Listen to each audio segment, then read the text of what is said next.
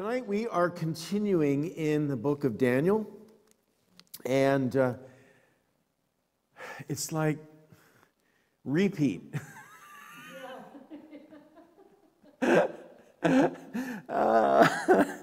God is so amazing, but we see something in this particular story that's coming up that it's like there is an end to his patience. There is an end. And I just find it really interesting. But he has repeated himself. Chapter 1, 2, 3, 4, and now chapter 5. Hey, I'm here, and I'm in charge.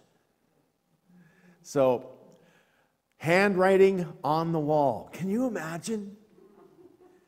Can you imagine? Like you're at a party. Like you're partying. You've already imbibed. And you see this hand.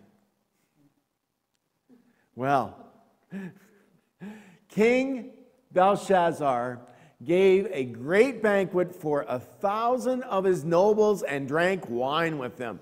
While Belshazzar was drinking his wine, he gave orders to bring in the gold and silver goblets that Nebuchadnezzar, his father, had taken from the temple in Jerusalem, so that the king and his nobles, his wives, and his concubines might drink from them. So they brought in the gold goblets that were taken from the temple of God in Jerusalem.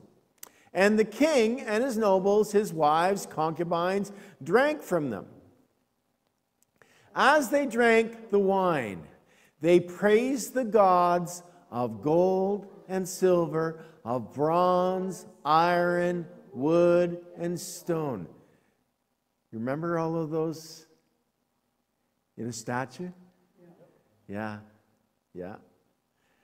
Suddenly, the fingers of a human hand appeared and wrote on the plaster of the wall near the lampstand in the royal palace. The king watched the hand as it wrote. His face turned pale, and he was so frightened that his legs became weak and his knees were knocking.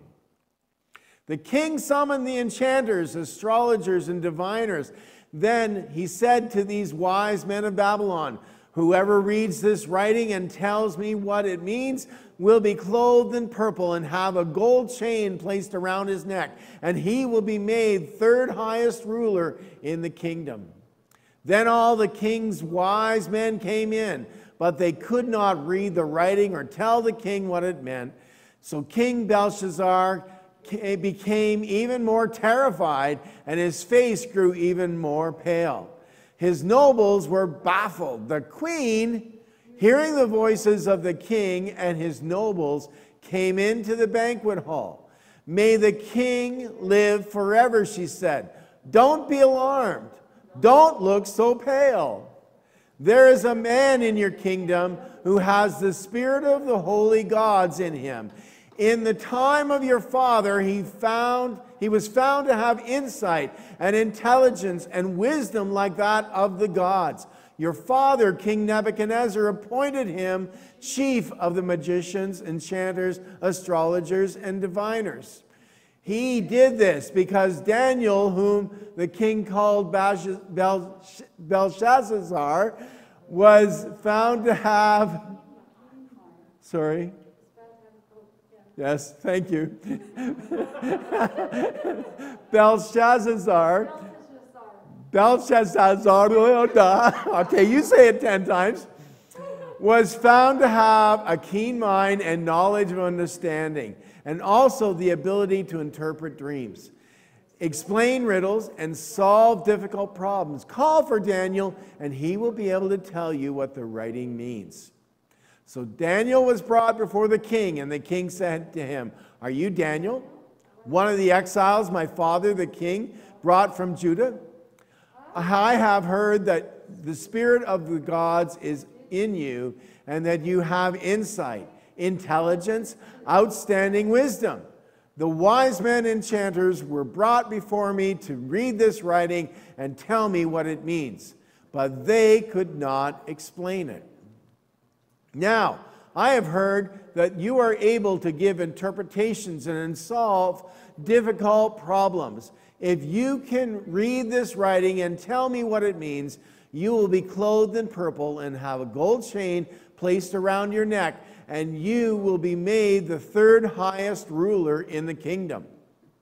Then Daniel answered the king, you may keep your gifts for yourself and give your rewards to someone else. Nevertheless, I will read the writing for the king and tell him what it means.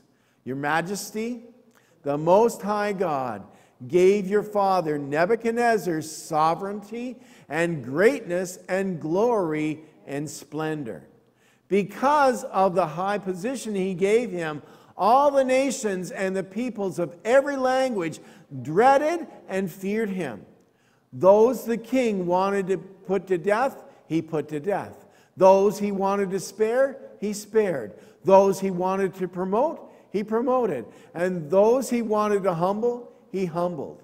But when his heart became arrogant and hardened with pride, he was disposed from his royal throne and stripped of his glory. He was driven away from the people and given the mind of an animal. He lived with the wild donkeys and ate grass like the ox, and his body was drenched with the dew of heaven, until he acknowledged that the Most High God is sovereign over all kingdoms on earth and sets over them anyone he wishes. But you, Belshazzar, his son, have not humbled yourself, though you knew all this. Instead, you have set yourself up against the Lord of heaven.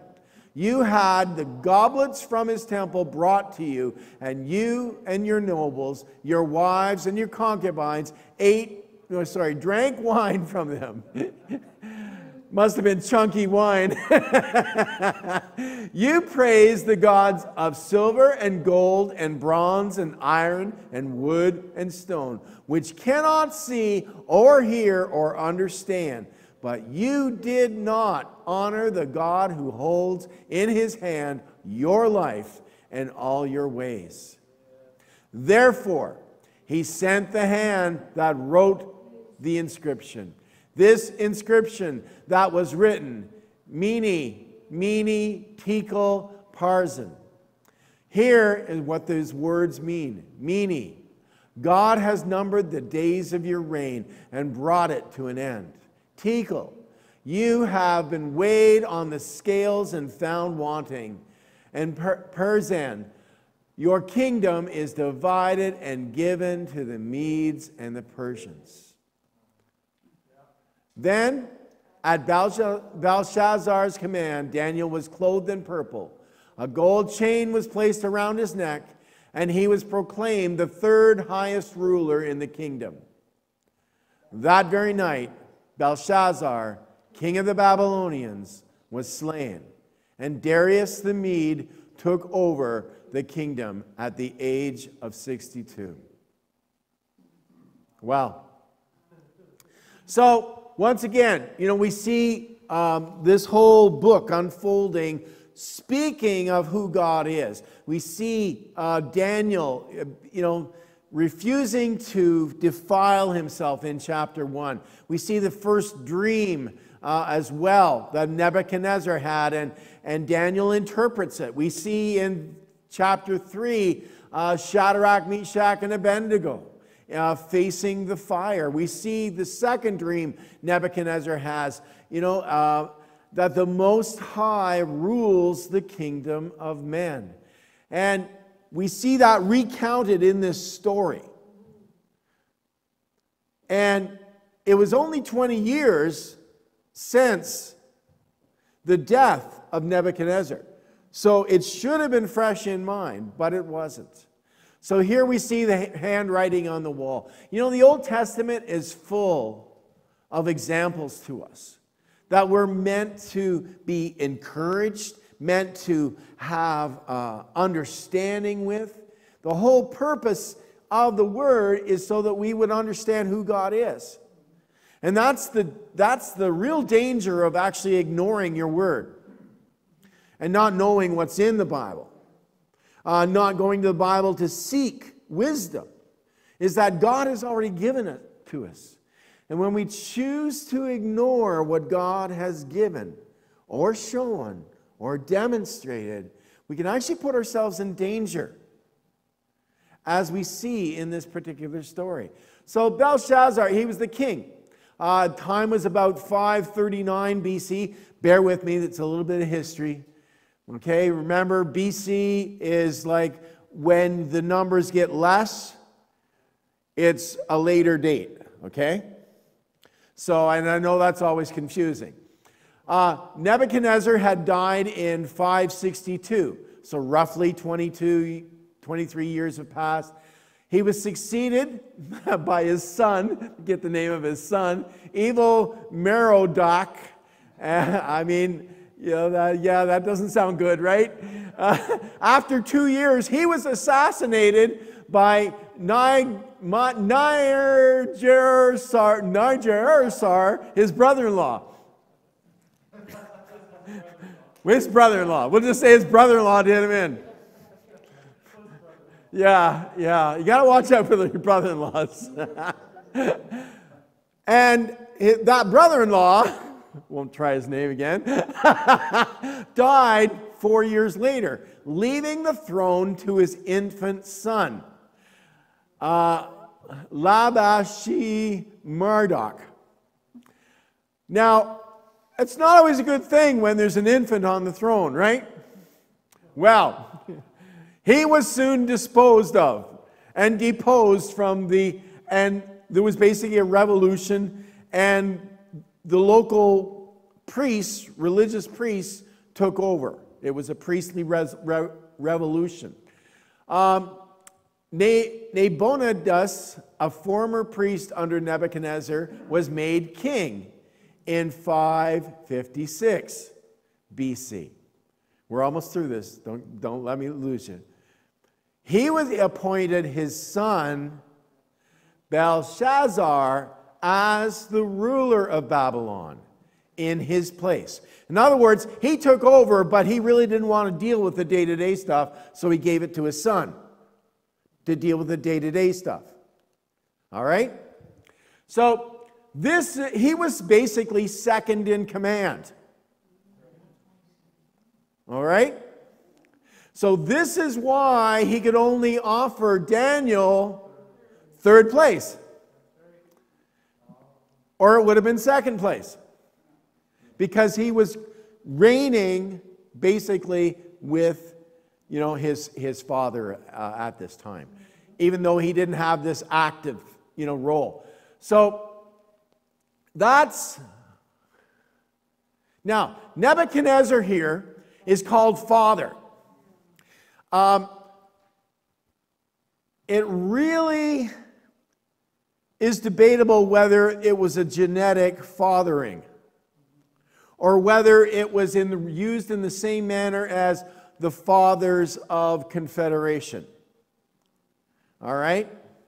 Now, these fathers basically they were part, but they were in the line of ruling. So the liberals would be able to say that, yes, you know, our father, John,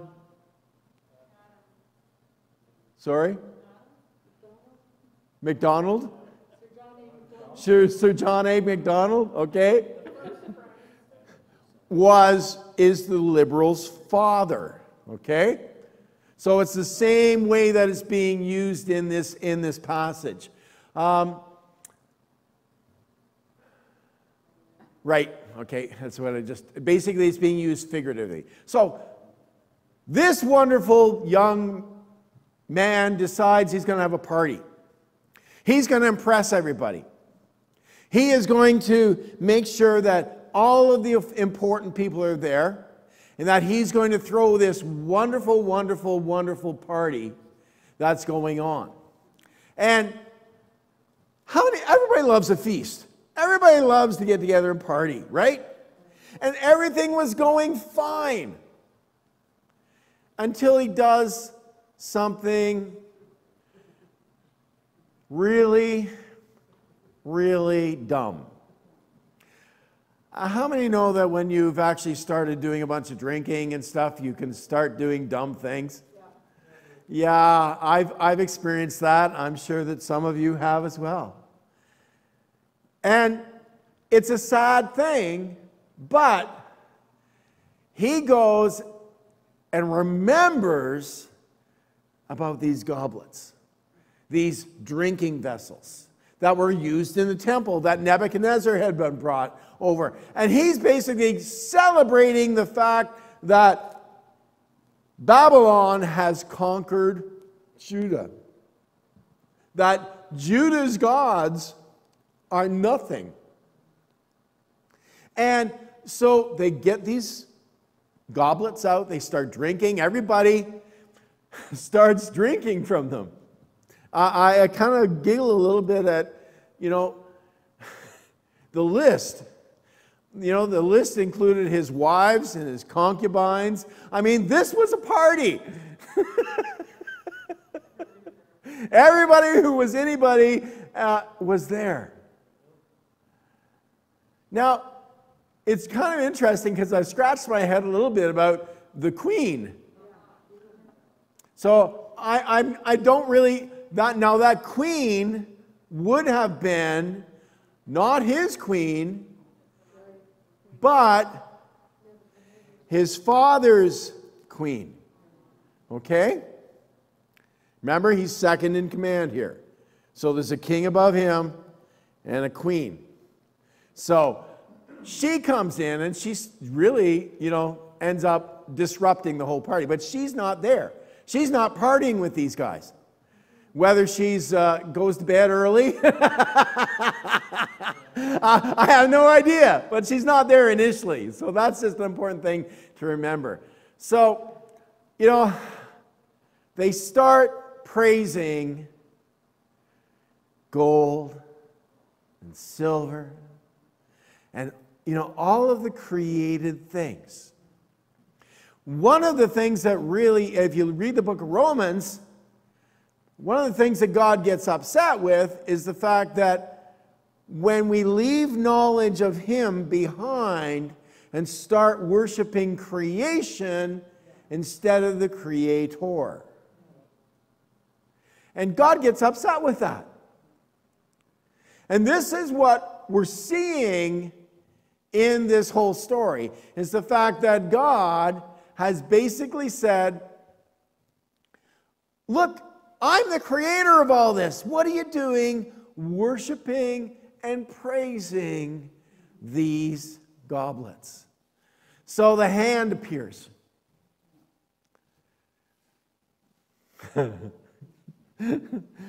I mean, this would be a great Halloween thing, right? I mean, if only we could enact it outside on the walls or something, But here God comes in, and He's not content just to have words form on the wall. He literally has him see a giant hand writing on that wall. Well, how are you going to respond? Have you ever been caught?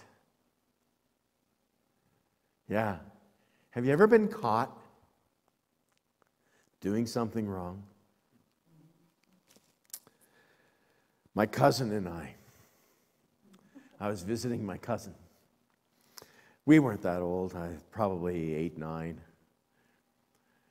And there was a mall close to his place. I didn't live around any of that kind of stuff. But we went over to this mall. And he said, let me show you something. So we go into the store, and how many like chocolate? Oh, yeah. Yeah, chocolate's a great thing, isn't it? Well, chocolate is just, So here, slide it into your pocket. So we do this. Of course, kids don't think, they got great big bulging pockets, and they're walking through looking guilty, right? So I got caught. And, but the feeling of guilt, the moment you know you've been caught, is overwhelming. And you know you've done something wrong, even before you know the consequences. You know it, and it just impacts you in such a way. I don't know what, God's built us that way, right? Because this is a common experience of humanity. That feeling of, I've been caught doing that wrong thing. And so we see this really unfold, in the king's palace here, where this hand comes and dynamically puts a downer on the entire party. The music gets shut off, the musicians are sitting there dumbfounded, everyone is dumbfounded, and everyone's looking at the wall and looking at the king. And they're all feeling sick to their stomach because of this being so dynamically opposite to what was just going on. It's amazing. One moment, Belshazzar's heart is all puffed up and, he's going, woo, party! Like he was partying hardy. He was just celebrating everything that was Babylon. And then he is just shocked. He's in a moment of shock. This description is what happens when shock hits you. It is just your blood pressure goes crazy, wacky, and your physical reaction to this shock stops normal thinking, and it stops normal being able to walk, bodily functions.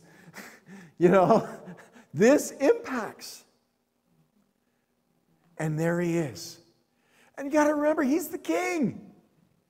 He's the king. It doesn't describe anybody else. It describes him. Because this thing has impacted him. The writing was on the wall where he was. So he calls his advisors, and time and time again, we see the stories throughout 1 through 4. Once again, no help. Sorry, Chief. No idea. I'm feeling pretty dumb here. And, he's going basically, why do I pay you guys? Right? Why do I pay you? Why are you here? So he calls him, just like Nebuchadnezzar did, and just, so often people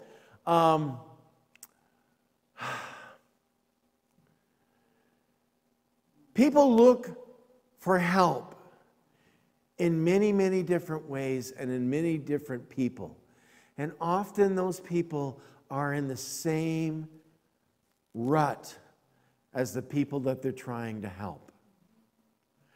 Over the years, I've found that many who work in social work have wounds in their own hearts, and that they're trying to help other people while still being wounded.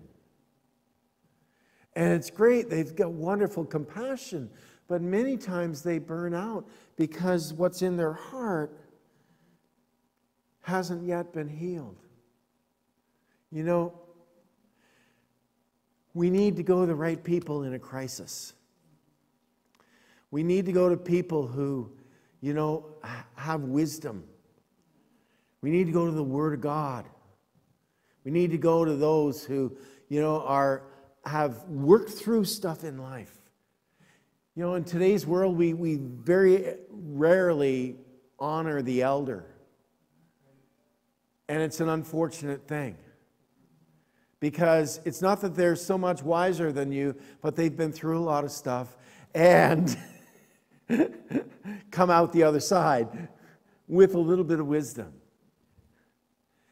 Now, it's just amazing. It's amazing. They go to the wrong place for help. That's exactly what this king did. He was looking to their own strength, their own wisdom, or looking to other people. Help me out here. Instead of going to God. So the queen shows up and basically says, hey, there's this man. You see, Daniel's reputation was still there. What I still find amazing is that he is still living. He's had a long life. And this is 22 years after King Nebuchadnezzar has died. And he's still in the court. Still there, providing administration and wisdom. Somehow, King Belshazzar hasn't met him. And the queen has to tell him. So, number one's queen had to tell number two king about Daniel. So Daniel's brought in. And this is the interesting thing. The king really, well, I've heard of you from a distance. You see? Isn't that the way sometimes it is with Jesus? Everybody's heard the name of Jesus in our society. But they've only heard about him. They don't know him as the one who can be the Redeemer and the Deliverer. And so we have the same circumstance here with, this king. He says twice, in fact, I've heard of you. Yep, heard of you. Yep, I'm not impressed yet. Right? Because that's the way it is with Jesus. They're not impressed. They don't know what to be impressed about or by. They don't have enough information. They haven't seen enough about him.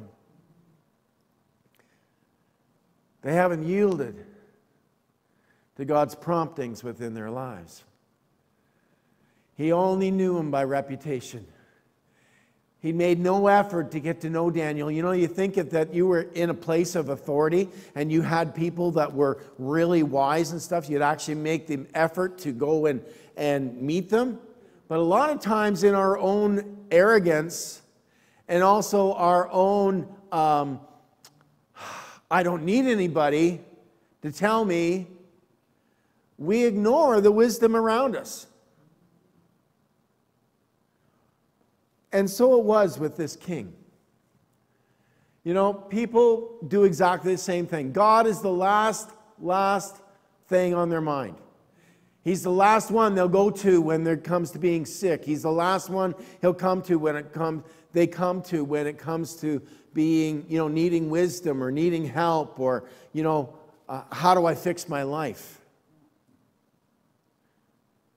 God can do all of those things. And wants to. That's why he's called Redeemer. So the king, of course, says, hey, you can have a gold or a purple outfit. Margie would love the purple outfit. You can have the purple outfit. You can have the gold chain of that signifies that you are number 3 in the kingdom. Now that's a big thing. That's a lot of power, right? It's a lot of power. And people would just jump on that.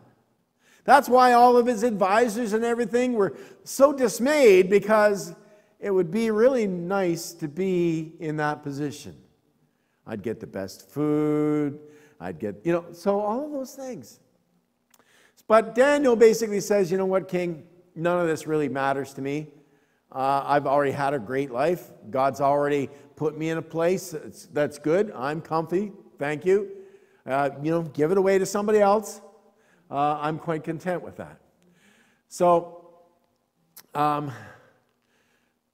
Daniel freely tells this king the truth. You see, we ought not to be preaching or ought not to be telling the truth for any other purpose than simply telling the truth. Not looking for reward. Crime Stoppers, it's kind of an interesting concept. Tell the truth and get paid for it. And people call that ratting. See, we've got this really weird concept in our society. But Daniel tells the truth. And first of all, he recounts the whole Nebuchadnezzar thing. You know what Nebuchadnezzar went in chapter 4, which we just went through. And it was only 20 years later. If your father, in quotes, went through something like this, you would probably know about it, right? You would think. But so it is that, unfortunately, in the kingdom, unless you personally experience, it doesn't matter what your grandpappy went through. It's what we go through. But what our grandpappy went through ought to give us wisdom enough to say, aha, there must be something here in this. Right?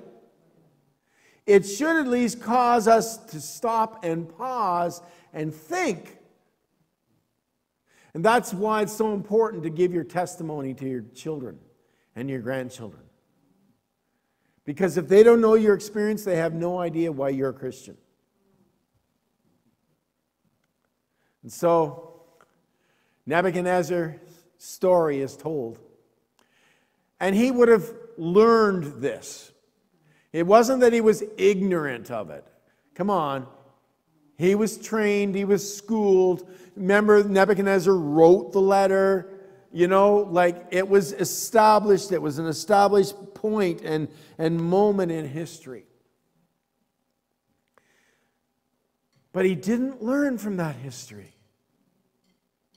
He ignored it totally.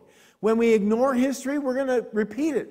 We're going to do the dumb thing over and over and over and over again.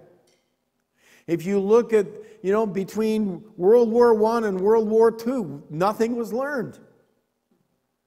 Absolutely nothing. And if you go back even further throughout the history of the European wars, nothing was ever learned. Got to remember, there was Napoleon, there was all these guys that were running rampage through Europe time and time again. And nothing except destruction and harm. And nobody learned any lessons. Well, here you have God intervening in history with Nebuchadnezzar, and you're ignoring it. But how much do we ignore? You see, once again, this Bible, it's history, but it's a revelation of God. And God revealing himself. And how many times do we really ignore him? To our own peril. And I look at our society today where we get so much of teaching what God says wrong, people are saying it's okay and it's right. Standing in direct defiance to God. I find it amazing, his patience, his long suffering. And so it was in these first 5 chapters. That long suffering he made with Nebuchadnezzar. You would have thought. So here he is. Belshazzar didn't learn from his father's experiences at all. He exalted himself. This is what Daniel claims.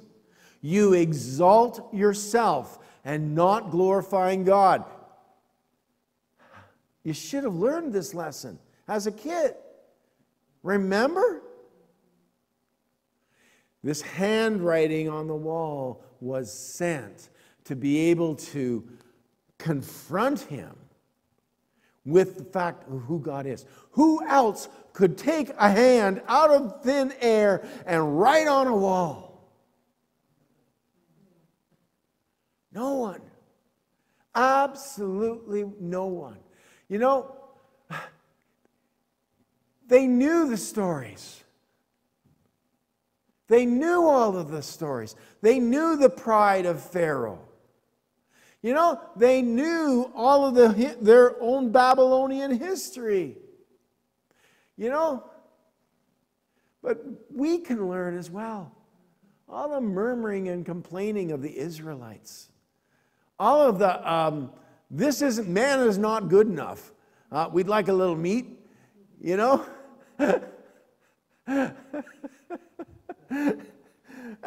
All of those kind of things. Our leaders absolutely suck. Little ground had a lunch that day.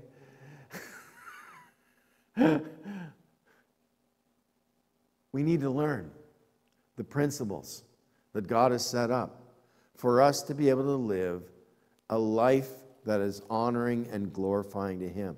Making sure that we don't put ourselves in the same place that Belshazzar did in raising himself up.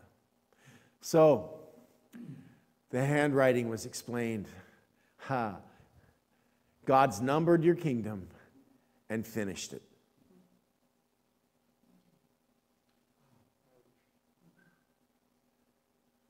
So, there he is, knocking knees, knowing that he's done something wrong, and this is the judgment. Numbered your kingdom and finished it. That's it. That's all. You've been weighed in the balances and found wanting. This is judgment. I've set you in this place, and yet you've ignored what I've taught your father. You are weighed in the balances and found wanting. Your kingdom has been divided and given to the Medes and the Persians. Now, you remember the story? The statue? This is a completing of that whole story that we were given about the divided kingdom and all of these things that was given to King Nebuchadnezzar. So,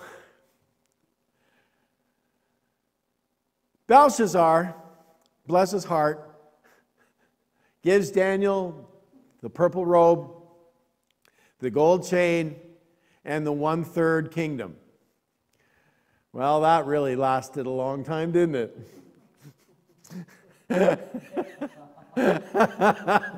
Because that very, very night, he dies. So how quickly and the proud and the boastful will fall, despite their power and their wealth. You see? Often we who don't necessarily have a whole lot of money think, oh, if I only had more money or more power. And you always got to remember, folks, don't be impressed by those things. Underneath the power, the wealth, is a human heart with all the aches and pains and sufferings and wounds that you and I have experienced. Don't be afraid. Don't be afraid to tell them the truth. Don't be afraid. Now, Herodotus is a historian, a Greek historian. And he indicated that Babylon actually fell as a consequence of diverting the waters of the Euphrates into the city so that they would have water supply. But apparently the enemy entered under the city walls where that water went through and destroyed the city. Others think that there was treason or subterfuge and somebody opened the gates. We don't know for certain, but the bottom line is he died. And the kingdom, Babylon, ended up being divided from that moment on. God had finished dealing with Babylon. And there was a further history that was going to develop. And that's recorded. You start, talking about the restoration of Israel and the rebuilding of the temple and all those things as you move along in this history of the exile. But at this time, Babylon has been removed from its place. Remember how lofty it was? How powerful? What God actually said about Babylon? And here it is, destroyed, because time after time after time, God had pled with them. Honor me. Give me glory. And they had consistently turned back and turned away. It's amazing. To me, it's amazing the fact that God was pleading with these pagans, okay? I'm putting it in quotes. Can I say God was pleading with these humans to turn to Him? You see, we often think, oh, Israel, Israel, Israel, Israel. And God was humans. He was about human beings. The only reason He picked Israel out was, in fact, to be able to be a light in the entire world, which they never did. But God consistently, through this thing, He ends up showing we have a need for a Messiah. Because we can never do it on our own. Ever, ever do it on our own.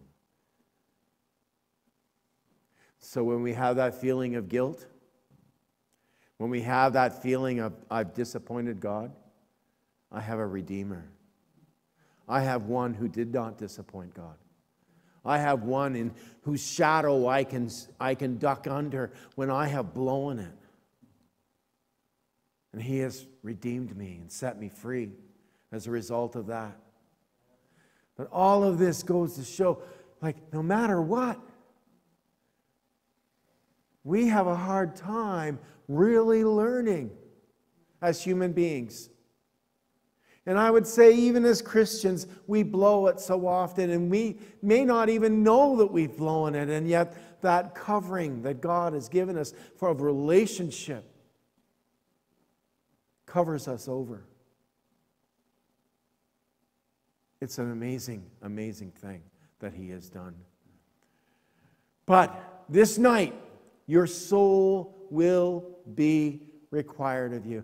Remember Luke 12, verses 15 through 21. It reads this way. Then He said to them, watch out, be on guard against all kinds of greed. Life does not consist of an abundance of possessions. And He told them this parable. The ground of a certain rich man yielded an abundant harvest. He thought to himself, what shall I do? I have no place to store my crops. Then he said, this is what I'll do. I'll tear down my barns, build bigger ones, and there I will store my surplus grain. And I'll say to myself, You have plenty of grain laid up for many years. Take life easy. Eat, drink, and be merry. Sounds like a party. But God said to him, you fool, this very night your life will be demanded of you. Then who will get what you have prepared for yourself? This is how it will be with whoever stores up things for themselves, but is not rich towards God. Now get that. No problem with storing things up, right? Okay, I don't want any misconceptions. God's not against rich people. Okay? But He wants everyone to be rich towards Him. And by the way, you don't have to be the rich person to be storing stuff up for yourself. Right? Yeah.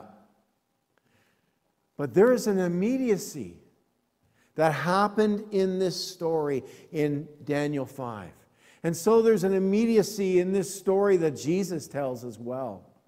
And it's basically a warning for all of us. Take care that you're not boasting. That you're not, like somehow satisfied and just living for yourself. Because you can be boasting just like Belshazzar was, and the next moment be dead. Live for what's of value. Bring glory and honor to God. And that's what He wants us to learn and understand from this whole thing.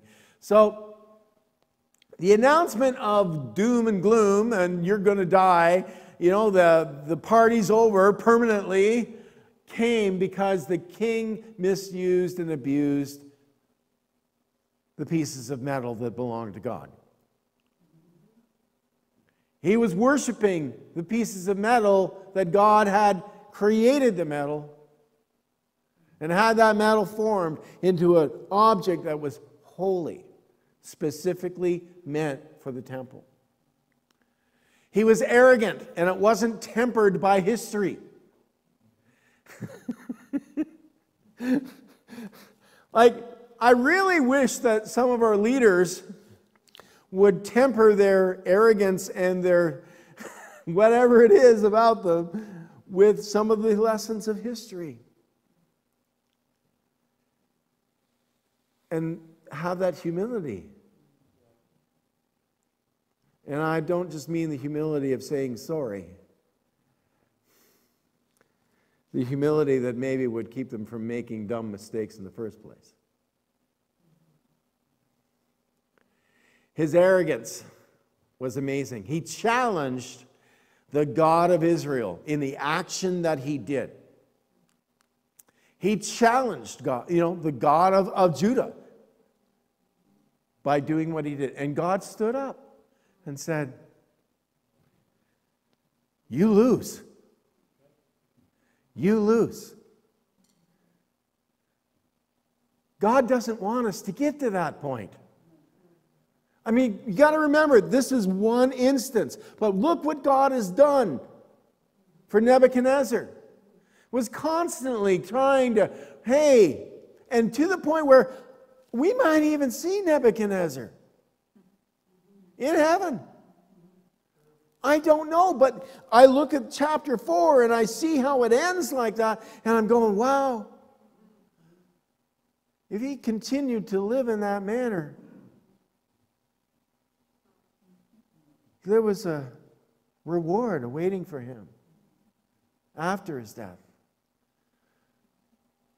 But in this case, Belshazzar, he deliberately, knowingly challenged this God. And he died as a result of it. Folks, that's why we pray for mercy for people when they come and they oppose the gospel. when they speak against God. We pray for mercy. God does not want to judge until the breath has been taken out of that person. God wants mercy to exist. He is long-suffering. The whole chapter 13 in Corinthians, that love chapter, it's all about how God interacts with us as human beings, not remembering the wrong. You know, so even though we want to see the strike them dead, Lord, kind of reaction, God, during this season, and by the way, He can, because He did, right? But in this season, He has chosen to exercise mercy towards those who do not yet know Him, who even shake their fist at Him. And thank God for that, or this church wouldn't exist. The man who started this church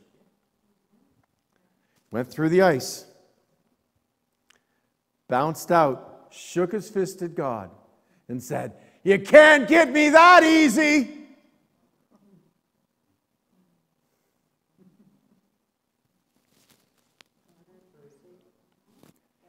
If it wasn't for God's mercy, but God's mercy reached out to that man, redeemed him, set him on a course for his life where many have been redeemed. And that's God's purpose. It was God's purpose in Nebuchadnezzar's life.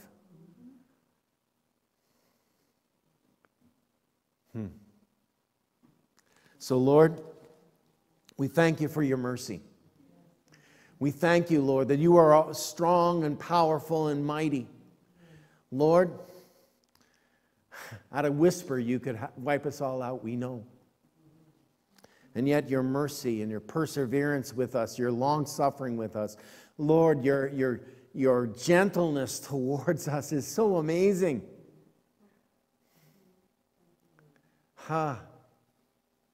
It's so, so amazing that You have chosen to love us and redeem us and set us free from our sin and the penalty of our sin is an amazing, amazing thing. And we thank You for that.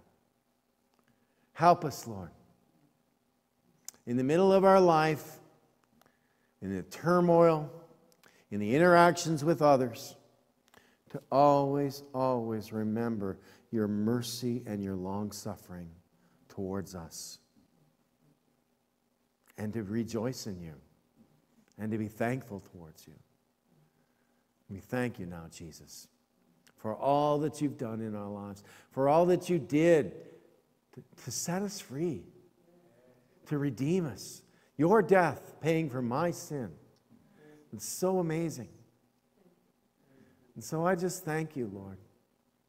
Work in our hearts as only You can. Keep us from being boastful and arrogant, Lord. Help those amongst us, Lord, who are our leaders, Lord, to be humble servants. Bring them to knowledge of who You are. Lord, from our Prime Minister all the way through the Parliament, Lord, let there be a revival. Let them not only just hear about the works of God, but experience the work of God in their own life. So we thank You and we praise You in Your precious name, Jesus. Amen. Amen. God bless you this night. Thank you for coming out. It's always, always a joy to open up the Word of God. Always a joy to examine it. And, you know, it is an exciting thing that this Word, so old, can apply to us now. because the human heart and human experience has not changed. God still wants to reveal himself to each one of us. And hopefully not with writing on the wall. That might just be a bad thing. God bless you and have a great night.